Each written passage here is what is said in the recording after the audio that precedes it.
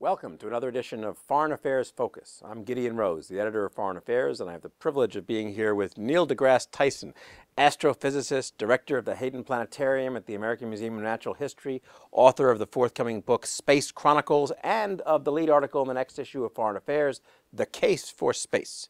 So, Neil, what is the case for space? Well, thanks for having me. Delighted to have you here. I think the case for space is, well, there's the article as it appears in the journal, but it's drawn from the book, and the book is my attempt to try to get people thinking rationally about the forces that enable us to explore space and the reasons for doing so in the first place. Because the community of space enthusiasts and those who are not space enthusiasts, they don't understand the true drivers of what it is that sends us into space. Why should people care about the space program? Well, it's an excellent question. Let me preface this by saying the original title of the book was Failure to Launch: The Dreams and Delusions of Space Enthusiasts. And the publisher said, no, that's too depressing. We have to. But part of the analysis there is recognizing that, well, people look at space, it's quite visible expenditure of national funds. And people say, well, why are we spending money up there? And we have problems down here, and we need social programs. Well, take a look at the budget of the United States of America, and you will find that we spend a factor of 50 more on social programs and on education than we do on NASA. So for the people to say, don't spend that up there, spend it on these other programs, well, you're making a 1/50th of a difference in that other budget. Do you really think that's going to change the world in that way? But what does space do? Space, if you dream big in space, I'm not talking about boldly going where hundreds have gone before into low Earth orbit. I'm talking about real destinations, real audacious steps to advance a space frontier. When you do that, it affects a cultural outlook on what it is to embrace science, technology, engineering, and math, the proverbial STEM fields. And there's all this talk, oh, we need more scientists and more engineers, and people have this sort of egos to be solution in their head. They say, we need more scientists, let's get better science teachers. Okay, we're done. No, it doesn't work that way. That's a start. But when they come out the other end of the pipeline and they need a place to apply whatever excitement that may have been born within the educational, within their educational career, if there's no place for them to take it, nothing happens. It falls on fallow ground. So the space program is not just about going into space, it's also the tentpole for America's revitalization of science? I would say that in the 1960s, we went into space because we were at war, even though our memory tells us differently.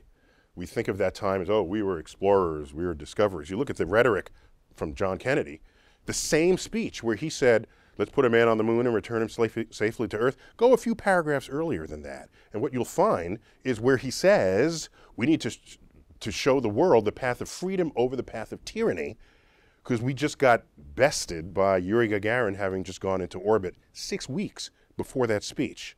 So one way we dream big is because we feel we are at risk of dying. Okay, that's the I don't want to die driver for spending money. No one wants that to be the prevailing reason for why you'd go into space. But there are others. The high road is, it is great to explore. But I'll take the low road if I have to. And the low road is, if you explore big and you pump the educational pipeline with students who are interested in taking up these fields because they see great things are happening for having done so, you transform your culture, and by doing so, you transform your economy. Innovations in science and technology have been the drivers they've been the engines of economic growth ever since the Industrial Revolution. Every nation who has embraced that fact since then has led the world. So is this what Newt Gingrich is saying about his case for the space program? There's a dimension of it in his rhetoric. What I found interesting was most people saying, oh, he's just dreaming. Well, yeah, I don't see anything wrong with dreaming. Dreaming is good. And here he is saying we're going to put colonies on the moon by the end of his second term. I think ambitious sense of himself there. But that is not more ambitious than John Kennedy saying, let's put a man on the moon before the decade is out. Because we had never even been to the moon yet. We didn't even have a vehicle that could take a human being safely into orbit yet at the time he made that famous speech. So for Gingrich to say, let's put colonies on the moon when we've already been to the moon, that's not a stretch of engineering. Back then, people, remember this. How old are you? Too young to remember. Too young to remember. I remember.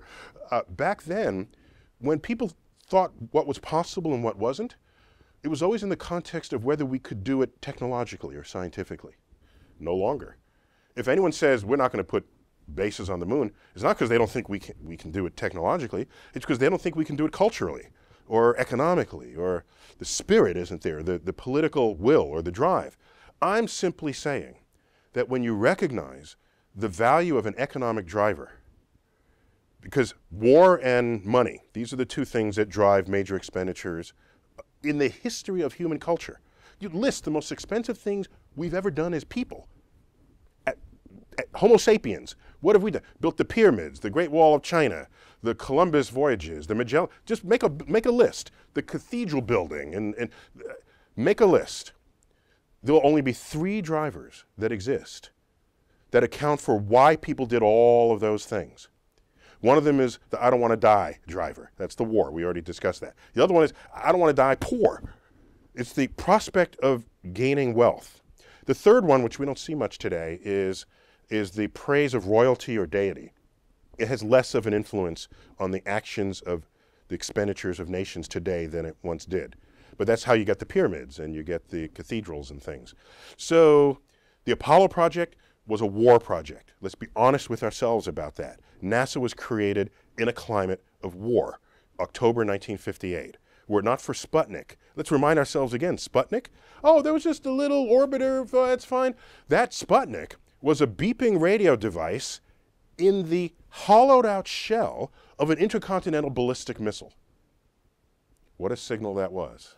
So is China supplying that kind of motive today? Well, again, you don't want war to be the driver because we do have other drivers we can appeal to. It just takes a little longer to explain why that would work as a driver. But yeah, if we view China as a threat, all it takes to have China say, we want to build military bases on Mars.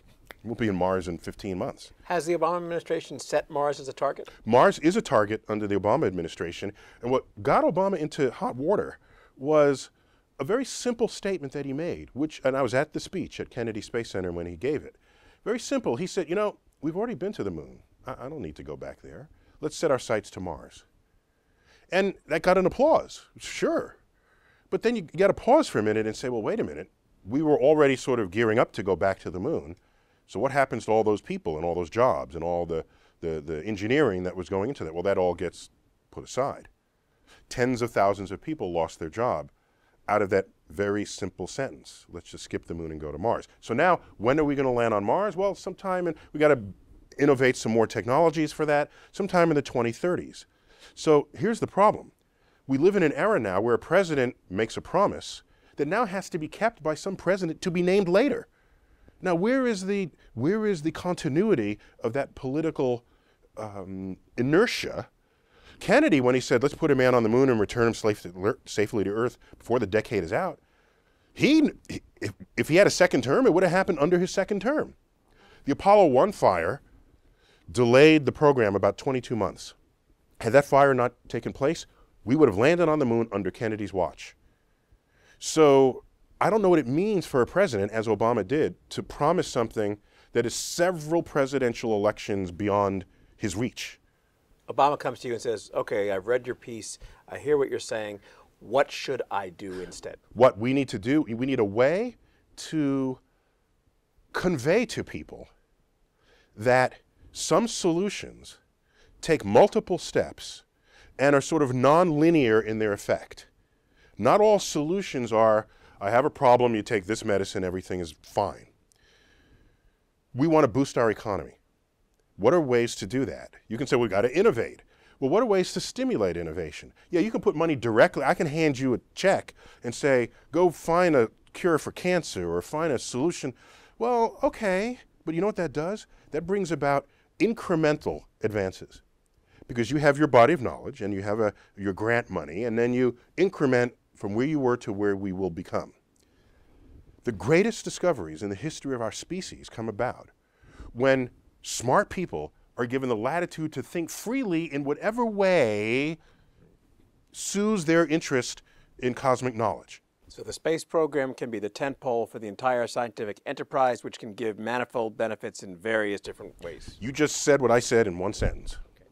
Neil deGrasse Tyson, thank you very much. Read Foreign Affairs. We'll see you in the next issue. Thank you.